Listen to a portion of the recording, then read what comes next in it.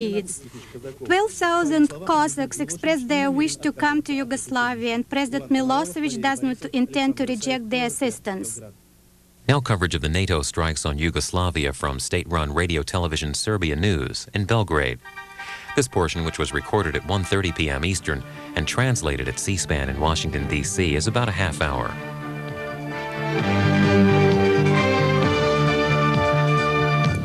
You're watching primetime news of Television Serbia.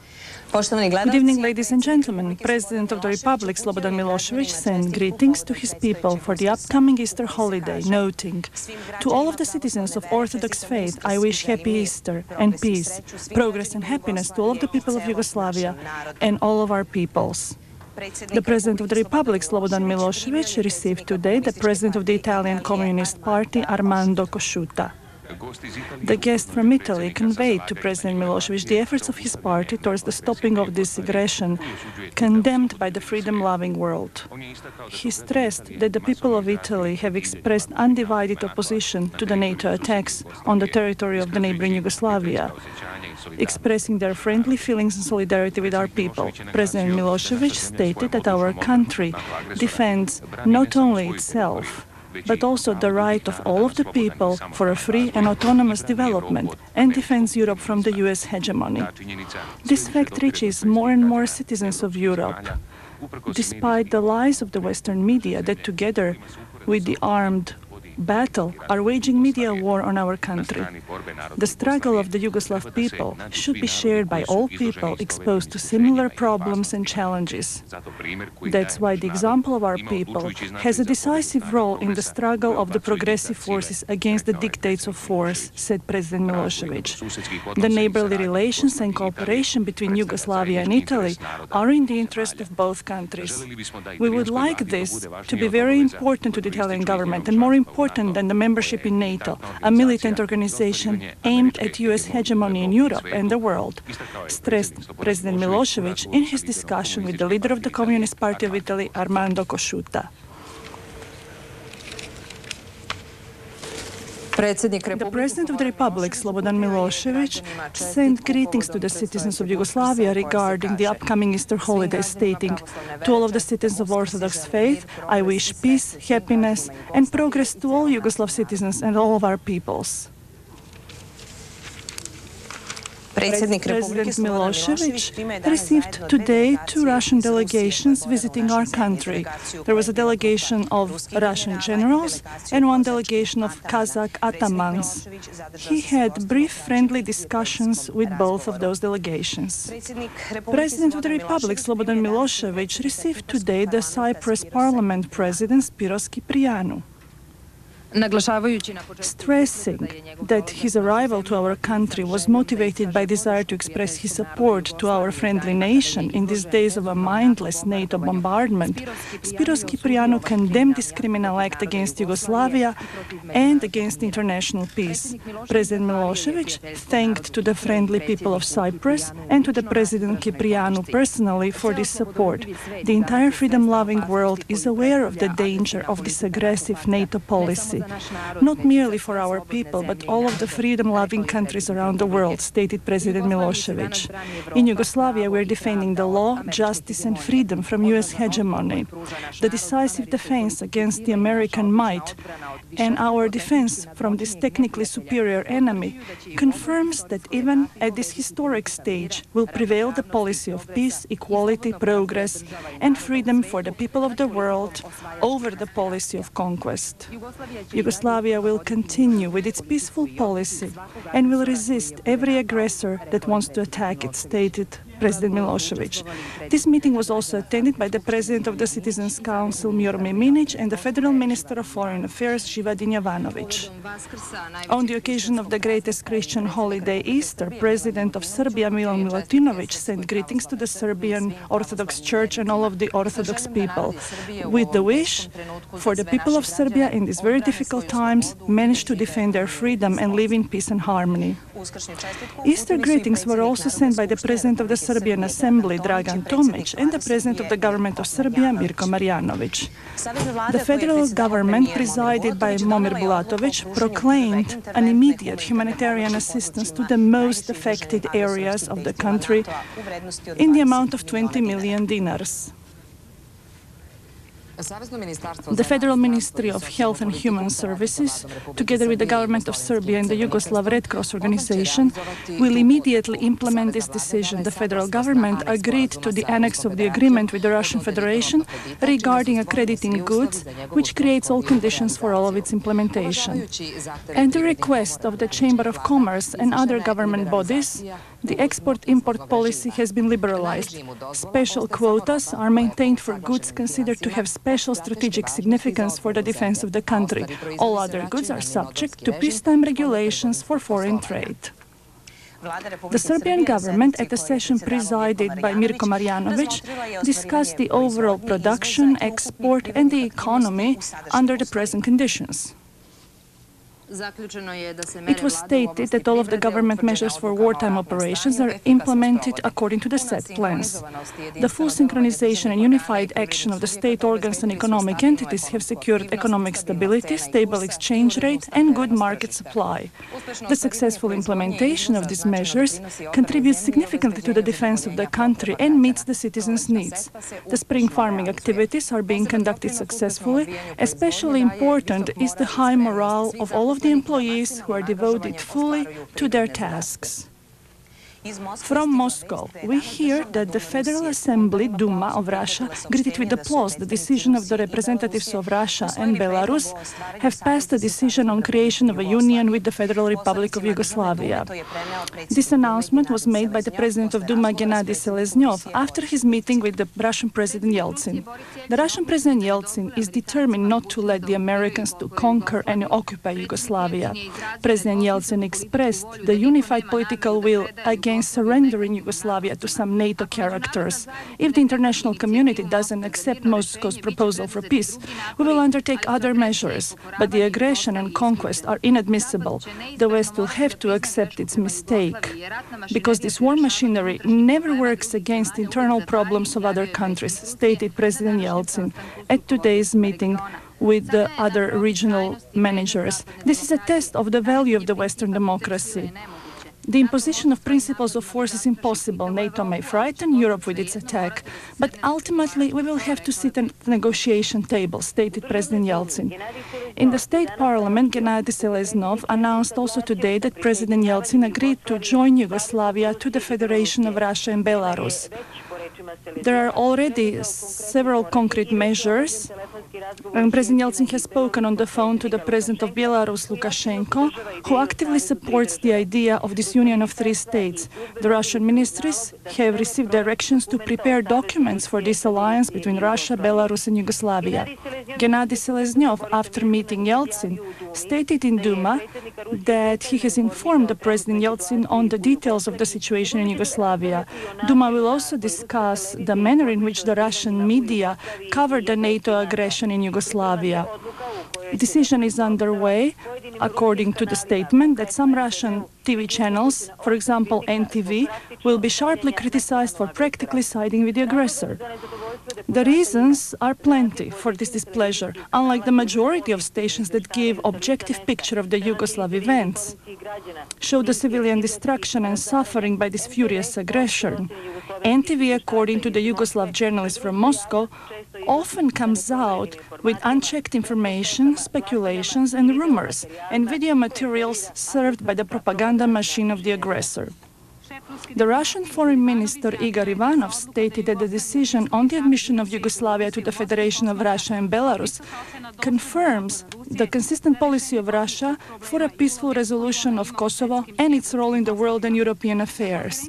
At the press conference, Ivanov was asked by a foreign journalist if after this alliance, the bombing of Yugoslavia should be understood as an attack of this union. He responded, "The military assault on Yugoslavia will be over before we form the Federation of Russia, Belarus and Yugoslavia." Ivanov sharply criticized NATO striving to impose some kind of international tutelage to Kosovo, citing the Charter of the UN. The latest public opinion in Moscow shows that majority of Russians consider that Moscow has to give to Belgrade the most sophisticated weapons in this situation. At Russia's request, the session of NATO and Russian Council scheduled for April 15th in Brussels has been postponed. Because of the brutal aggression of NATO, Russia has terminated its relations with this alliance, recalling its representative from Brussels. Russia has condemned NATO's bombing of Yugoslavia as a barbaric act against the sovereign country and people. In Geneva, at a session of the Human Rights Commission of UN, 43 non-governmental organizations from 32 countries adopted a joint declaration demanding immediate cessation of the NATO bombing and aggression against Yugoslavia. The Italian Foreign Minister Lamberto Dini stated in Luxembourg that the President of the Federal Republic of Milosevic is the only person to talk to about a peaceful resolution of Kosovo, stressing the need for an immediate renewal of the political dialogue. He decisively asked for an immediate cessation of the barbaric bombing of Yugoslavia by NATO. Minister Dina stated for the first time openly that the last version of the peace proposal from Rambouillet made it even more remote that such agreement would be signed by the Yugoslav government. The proposal was phrased in a way that was unacceptable to Belgrade. In addition, Dini said, "We don't have the version with the additions that was signed by the Kosovo Albanians, who insisted all along on a referendum on independence after 3 years." While this was not a part of the Rambouillet proposal, a certain phrasing supported that direction, which was certainly unacceptable by Belgrade, specified the head of the Italian diplomacy, Lamberto Dini. In the Parliament of Portugal, the debate on the NATO aggressors on Yugoslavia turned into an uncommon scandal. The presiding had to stop the session because of the replica of the Prime Minister and the opposition, who wanted a complete explanation of the aggression against Yugoslavia. The citizens in the galleries, unsatisfied with the explanation, rose from their seats, placed targets on their chest, chanting, "We don't want war, we are for peace." Last night's attack on Zastava factory in Kragujevac injured 124 workers, causing huge material damage. Protesting this barbaric attack on the factory, several thousand employees gathered today, sending an appeal to the people of the NATO countries. The fascist NATO alliance sowed death last night in Kragujevac. The criminals attacked Zastava factory from Kragujevac. The missiles last night around 1:13 a.m. destroyed some of the most vital facilities in this oldest industry in Serbia. Production plants for passenger vehicles, transport vehicles, the smelting facility, and many other plants. We don't have the energy plant Zastava anymore. A plant that provided energy for the factory and heated 11,000 households in Kragujevac, as well as hospitals, schools and kindergartens. Everything that had been created by generations of Kragujevac people in the past 146 years in this factory has been destroyed by these NATO criminals last night. The bloodthirsty aggressor attacked this factory, even though these criminals knew that the workers of Zastava will defend this factory with their own lives. Up until this moment, we have 124 injured people, of whom at least 10 of them have been more heavily injured, and they were immediately transferred to the intensive care unit after they were given the immediate assistance on site. Zastava factory was visited today by the Minister of Industry from the Republic, Luka Mitrovic, Branislav Blažić, Minister of Environment, and Mr. Slobodan Tomovic. The site of this attack in Kragujevac Zastava was also seen by representatives of 13 world news agencies.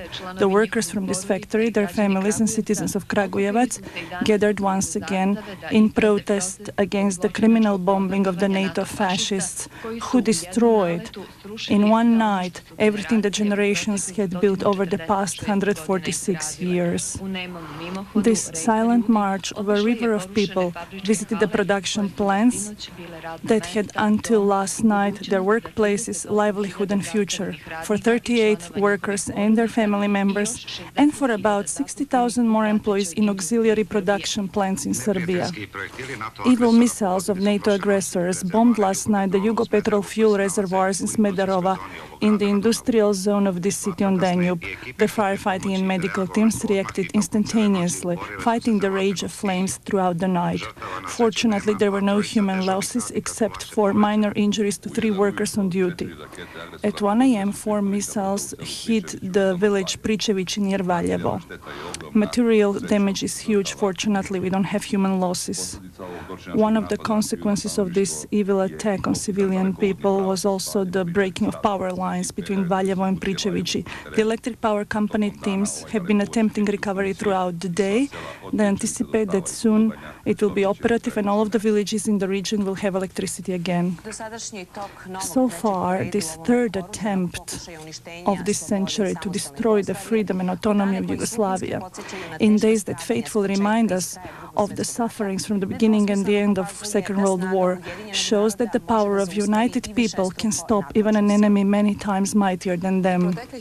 In the last 15 days, the aggressor has engaged about 600 planes of US, British and other NATO murderers, of which 450 are combat planes that have committed more than 3,000 sorties, throwing thousands of tons of explosives. There have been 20 other combat carriers and many other auxiliary ones that have sent more than 450 cruise missiles. Even if before the aggression they conceded that Yugoslavia is an opponent deserving respect, the aggressor headquarters in Brussels, commanded by Washington and London, did not expect this resistance or the losses they suffered. Our anti-aircraft defense is acting more and more successfully. Each of our losses they have paid dearly, and they'll pay them even more. The popular courage, dedication and readiness to protect our freedom at all costs and the success of our defense are reflected especially in the high morale and the full unity of our armed forces with all of the social strata. United with their army, people are determined to defend and to overcome this war on their country. The press office of the Pristina Corps announced that an artillery attack from the territory of Albania happened on the border station Košara, accompanied by a simultaneous attempt of a larger group of armed terrorists from Albania to penetrate the territory of Yugoslavia.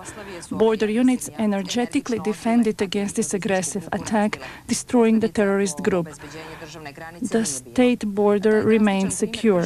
This is a drastic example of border violation by the Albanian regime and cannot be seen as anything but an aggression against our country. The Yugoslav army will persist in defending its borders and will protect the territorial integrity of the Federal Republic of Yugoslavia. All of the responsibility for widening of this war in the Balkans and this bloodshedding will be with the Republic of Albania, the terrorist protégés, but also those who support them, states the announcement of Pristina Corps. The president of the Cyprus Parliament, Spiros Kyprianou, visited Aleksinac and Chupria. After surveying the damage of the NATO bombing, stated, "I deeply regret this crime of the self-appointed moral apostle of the world." More in this report. The president of the Cyprus Parliament, Spiros Kyprianou, accompanied by the president of the Citizens' Council of the Federation, Milomir Minic, the Foreign Affairs Minister Živadin Jovanović, the president of the Foreign Affairs Council, Ljubiša Ristic, and the Republican Minister of Citizens, Dejan Kovačević, visited the ruins of these houses and apartment buildings in which, according to the latest data, there were 13 citizens of Aleksinac who died. Deeply stirred by this image, Kyprianou stated, "Words are unnecessary, you see it all. I express my condolences and concerns. I immediately have to say that there is no other solution but a peaceful one. The bombing and the aggression should stop immediately so that we can begin a peaceful process. To the Fund for Assistance for Alexei Kiprianu contributed personally with 2,500 francs. The distinguished guests visited the town of Chupria on Morava, targeted by the NATO criminals, confirming on the site the evil brought by these murderers. Mr. Kiprianu was especially interested in the details of this criminal attack. We will do our best to help, because we also have lived through similar moments in our history. Mr. Kiprianu encouraged the families who have lost their houses with the words, "Be courageous, you will build new houses. What has happened here is undeniable." In the discussions between the President of the Assembly of the Council of the Republic of Yugoslavia, Srđan Božović, and the Vice President of the Parliamentary Council of Europe, the Ukrainian academic Boris Olejnik, condemned the brutal aggression of US and its satellite countries on sovereign and independent Yugoslavia. Ukraine and its people are with you, stated Olejnik, stressing that it is equally important to have this media war against the Western media that spread lies, misinformation, manipulations about the aggression on a sovereign country like Yugoslavia. This brutal aggression on our country violates the highest Christian principles regarding the respect of holy sites, stressed in this discussion Srđan Božović. The editorial of Radio Television Serbia aired last night, in which we expressed our awareness that we are the next target of the aggressor, has already received a reply from Brussels. Reuters, citing NATO sources, stresses that the declaration of NATO on a pending bombardment of Serbia TV has been known, but adds that this reaction of our television has caused a great confusion among the NATO members. Political and military leaders of NATO disagreed as to whether the alliance plans to attack Yugoslav TV as part of its bombing campaign against the Kosovo crisis, states Reuters. Few hours after the NATO spokesman declared that the Yugoslav information system is a legitimate goal, another official of NATO had a contradictory statement. Let's be clear, we don't love Serbian TV, but it is not a military target. According to Reuters, this official of NATO clearly denied that NATO plans to bomb Serbian TV, or expressed the ultimatum that Serbian TV give airtime to Western media for their program, as had been suggested by the military representative of NATO, David Wilby, at the Brussels briefing. Reuters also cites the Serbian TV offer to give to NATO countries the 6 hours of airtime if those countries are ready to give the same time to the Serbian TV, with the comment, maybe we would need only 6 minutes for your 6 hours. A senior NATO diplomat in Brussels didn't want to comment on this question, but another one said, so far we haven't heard of this, because we were surprised that the television of Serbia is not on the official list of targets. The General Secretary of NATO, Solana, stated in a TV interview that he doesn't want to discuss what constitutes a military goal. Reuters stresses that NATO debates behind closed doors about how to silence TV Serbia, noting that some voices consider it a legitimate target while others disagree. As it was stated, NATO alliance is furious by the reports that NATO bombing has caused exodus from Kosovo and by the claims of Belgrade that there is no ethnic cleansing.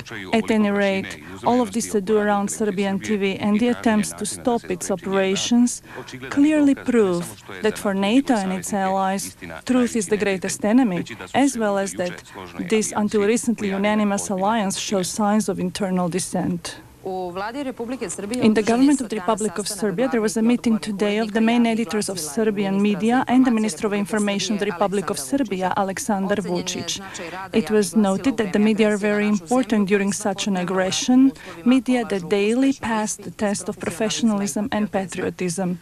The aggressors are surprised by this unified defense of the army and police, as well as of all the media, regardless of their conceptual differences. It is no wonder that they want to destroy them at all costs and stop the truth about their failure.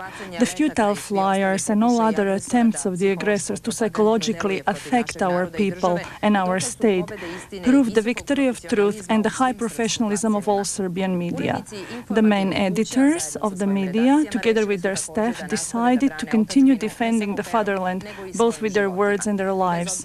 Regardless of the threats of the NATO aggressor, these media people will persevere clear in their truthful, timeless, and objective information of our people and the world about the evil attacks against our country. The action of defense of Belgrade bridges with living shields continued this evening. This is what our TV team recorded on Branko's bridge.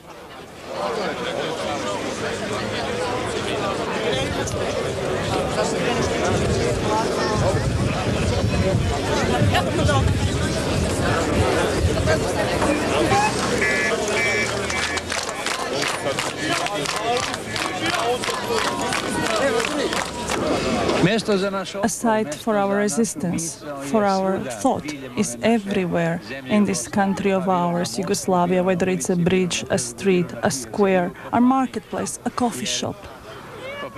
Because for the first time in our history, we have a faceless, invisible enemy. We don't know what they want from us.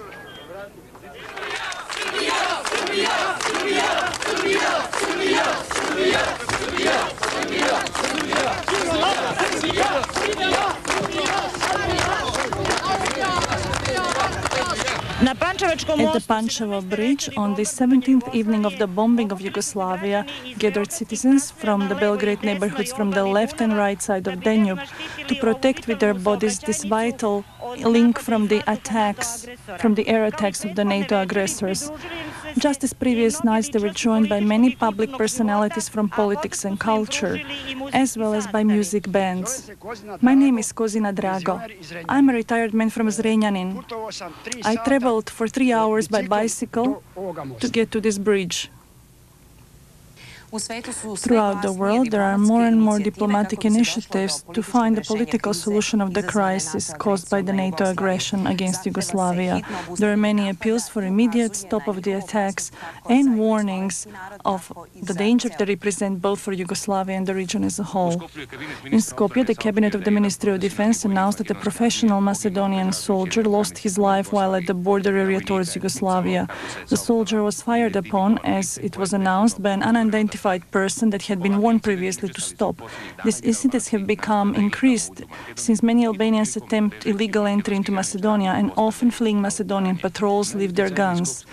The most influential Skopje daily, New Macedonia, which is close to the government, published today a dramatic editorial titled "The Strategy of Macedonian Suicide," stressing that Macedonia is asked to commit suicide. The paper stresses that the airplane democracy, played for days on the territory of the sovereign Yugoslavia, is spreading throughout the Balkans as a domino, inexplicably. The commentator of New Macedonia is concerned that in this way the West may be preparing the ground for changing the demographic image of Macedonia so as to melt it more easily into a greater Albania. Within the framework of the contact group and the G8 countries, currently is being considered the latest initiative for a political resolution of Kosovo. Announced today, Kostas Simitis, the Greek Prime Minister. He expressed hope that in the next few days there will be the first results from this dialogue leading to a stop of the bombing. Greece has, from the beginning of the Kosovo crisis, consistently sought a political solution of this problem, supporting all initiatives that would lead to peace in Kosovo and the region as a whole. My generation had a good fortune to witness the patriotism of the Yugoslav people during their heroic struggle against the fascists in the Second World War and their determination to fight Stalinist threats. If I were on Clinton's or Blair's place, who have never experienced the war, nor do they know the history and the mentality of these people, I would be much more careful, stated Karolas Papoulias, the president of the Foreign Policy Council of Greek Parliament and former foreign minister in the government of Papandreou.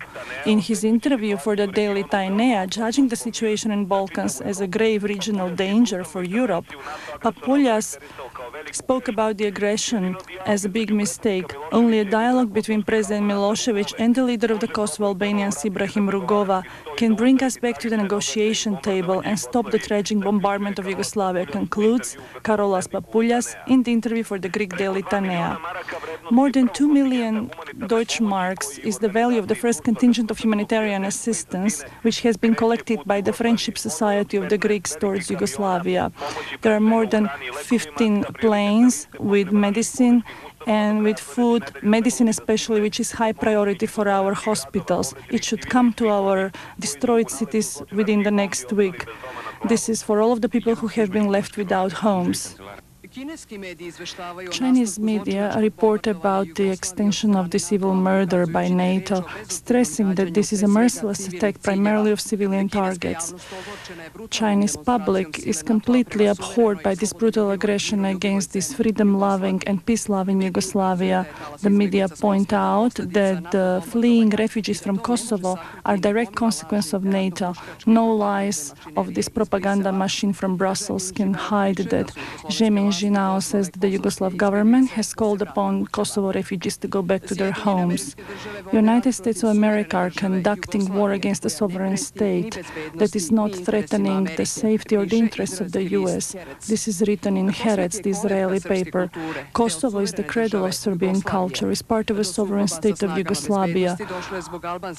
The conflict was caused by Albanian separatists seeking independence. The terrorists at first didn't want to sign a document from Rambouillet, but finally they did it under the American threat that unless they do so, they will not get the help and assistance in military means. The aggression of NATO is not stopped with the false explanation that Kosovo Albanians are expelled from Kosovo. You forget that the goal of the separatists is to chase Serbs out of this environment. Financial Times from Britain is pointing to the dissent within NATO, and there is a greater and greater confusion among the politicians who simply have very difficult time accepting the opinion of Clark. Financial Times, from the seat of the Western capital, expresses that the liberal West has a fiasco in the Balkans. If the goal of these air attacks was to force the government of Yugoslavia to accept the so-called plan of Rambouillet to decide on the situation in Kosovo, this war has been lost. Kosovo and Metohija are part of Serbia, and this war is an aggression against a sovereign country that really violates the Charter of United Nations. A journalist of the British Independent sends another report from Pristina against the lies of NATO that their bombs had not destroyed this city. The ruins of Pristina are also the place where truth dies. This reporter says, if there are lies, these damning lies and statistics, now the Kosovo war has come to these damning lies. Now we have also accusations that the Serbs from Pristina have not been bombed by NATO, that they have themselves destroyed their houses. You have to be forgiven the thought that this world has gone mad, says this journalist. He also witnesses the destruction of Pristina and the brutal attacks of NATO, the destruction of post office, of the shopping center, and the killing of civilians. Only a NATO bombardment could have destroyed this city and turned it into dust. Only missiles from air could have created these craters in the ruins. Not a single Serb could create this dishonest scene in few hours. He is also sending the message to the Serbian people to tell their story to the world, and thus he concludes his report. The journalist from Independent. The escalation of this civil aggression against Yugoslavia shows more and more the differences within the alliance. Has been stressed by many Western analysts. Already we are talking about two different poles. Within one of them, there are the Americans and the British. The rest are in the other poles. The Europeans are quite clear now that the essence of the American plan to rescue Kosovo is to destroy the sovereign Yugoslavia in order to hide the mistakes and the dissent within NATO. In order to save whatever can be saved, the NATO goes towards a dirty propaganda war, many lies and disinformation. The West is already creating the greatest list of the lies within NATO. Some of them, they say, this is the spokesperson Jamie Shea in Brussels. Others think it's Tony Blair. But most of them agree that this is Robin Cook who is the main culprit. The American General Wesley Clark is trying to pacify his public with the discovery that his country has decided to degrade Serbia. The professor of political sciences from Milwaukee University and one of the experts for nuclear arms, Mr. Thomas, stresses that this aggression against Yugoslavia violates international law and the Charter of the UN. This aggression has violated the charters of NATO as well as the Helsinki declarations that guarantee the borders of European countries.